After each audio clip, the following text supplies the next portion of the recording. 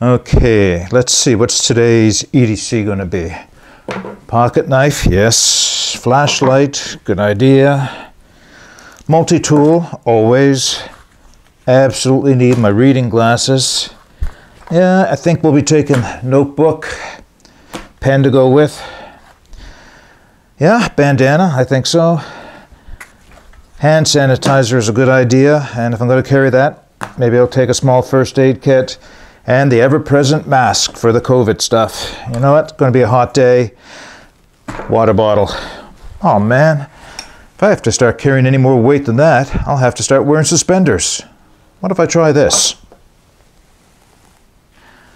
So this is the Satch. It was sent to me by High Range Outdoors out of Australia for testing and review. It is a small size shoulder bag intended for EDC carry. And when it arrived, I wondered when I would actually likely be using this. Well, that was just before the pandemic struck, and what I found is, with the gyms being closed, as well as the restaurants and a lot of other places being closed, I was doing a lot more walking around the neighborhood. And as the weather got warmer, I found that I just didn't have enough pockets to carry all the things I wanted to with me. And that's where the Satch came in. So what I'd like to do is go over some of the statistics. I'll talk about the things that I really like about it, and then we'll talk a little bit about the things I think could be improved. So once again, this is the Satch, an EDC bag made by High Range Outdoors in Australia, and it was sent to me for testing and review. And what we'll do is we'll start by going through a few measurements, talk about the materials and the construction of the bag, and then we'll talk a little bit about what I really like about it and the one small thing I think could be improved on it.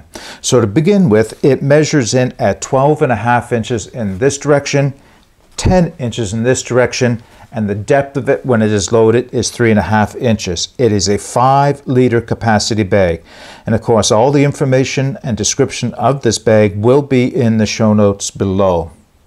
So it is made from a 500D codura nylon inside and out, and that was chosen over the 1000D because it is something that will dry a lot faster. It makes it a very supple, but it's a very tight weave bag. It has a slightly rubberized feel on the inside, which should aid in the water resistance as well.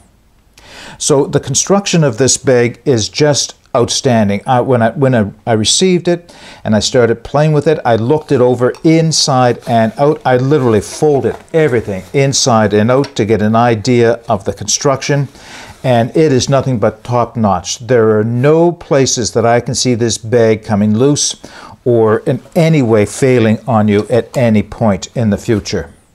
It also has a 38mm strap, and it is adjustable on one side, so you can adjust it for length. It has a fairly good range of adjustment.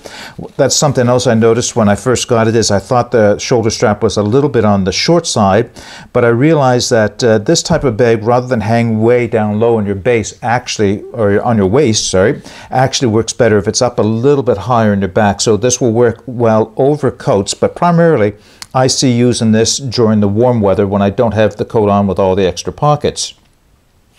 It is a really minimalist design. There's not a lot of extras on it, just a few pockets, and I'm going to show you that in a second, all the inside pockets as well. It is a flap over design, so it closes over with a flap. That allows for a little extra volume if you want to overstuff the bag, which is not recommended. It should be just enough size for everything you're likely to need on a day out. It does have a high quality Fast-X style side lock, side release buckle that has a very positive snap with a little bit of adjustment, again, if you overload the bag a little bit. It is gusseted at the bottom, and that's one of the key attributes, and you'll see how this really helps in a minute. But the design of that gusset is so that when you put everything in the bag and this is opened up, the bag should stand upright on its own without any support required. All right, let's take a look on the inside. I'll give you some close-ups on it as well. So inside we have two large pockets here, and if you're wondering, they will each hold a full-size 32-ounce Nalgene bottle. I've tried that. It does work. I mean, it does bulk the bag up a lot, but you can get a full-size water bottle inside that. Behind that is the main compartment. It's quite cavernous inside. Let me demonstrate, show it to you. You can see there's quite a bit of room in there for everything you're likely to need. And behind that is another bag, or another pocket, I should say. That is one more pocket in behind that. That's not divided. So there are the main compartment and another pocket of equal size behind that one.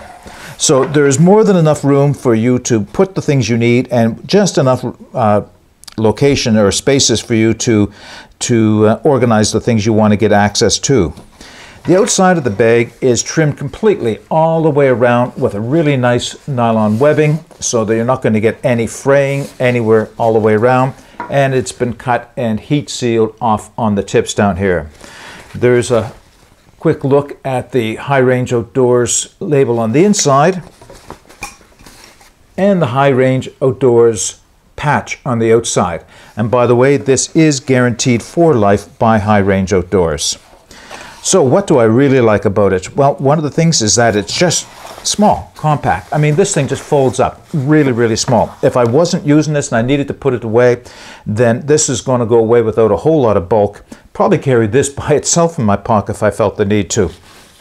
I really like the simplistic design of this thing. It is just that. You don't have to give a lot of thought to where you're going to be putting everything. I found that, and I will load it up and show you what it looks like carrying this over my shoulder with all those items that I had in the beginning, but I found that I can get all those things in here. I could also, if I wanted to, get either a book that I'm going to be reading or even my tablet, my 10-inch tablet inside of this, on top of the things that I showed you. But in truth, most of those things I don't carry all the time, but those are the ones I did show are the ones that I'm most likely if I'm going out for a good hike around the neighborhood. Now, so that's what I like about it, those pockets. The one thing I haven't really caught on with it yet is this back pocket back here. And I'll show you when I get it on my shoulder why, but I'll explain it right now. What I found is because the main pocket and the back pocket have a seam right at the same level, that quite often when I was reaching into the bag from when it was over my shoulder, that I was unintentionally reaching into the back pocket rather than the front pocket. This may be the one thing I'd like to see changed or altered, and that is some way of closing the back pocket off from the main pocket so that you don't reach unintentionally inside of it. Now, it's not a deal breaker at all. It's just a personal preference, of course.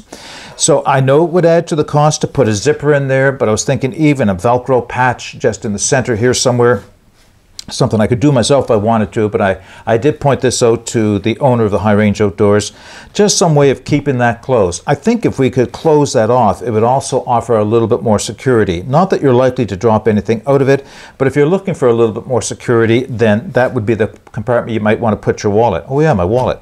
That's something else I got to carry in this today, isn't it? All right, what I'll do now is load the bag up, and I'll give you a little look at what it looks like and how it stands up on its own. All right, quickly, just before I throw it up on my shoulder and we talk about how I carry it, I just wanted to show it to you standing or sitting upright on the table there. That's what the benefit of that pleat comes in. The pleat allows the bottom to open up and make it self-supporting.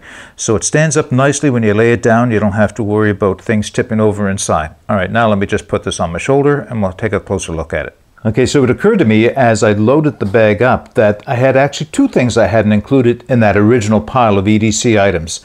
And the first one, of course, was the wallet and my cell phone. So I've added both of them into the bag and I still have plenty of room. So this is how normally I would be carrying the bag if I'm out for a walk. I would slide it around back. I find that it doesn't get in the way, it doesn't bounce around, and it's just out of the way of my arms and everything else. Then when I want to access something, I just bring it around to the front, unsnap, and I can reach inside. So let me show you what I have done, or what I mentioned about the back pocket being in the way.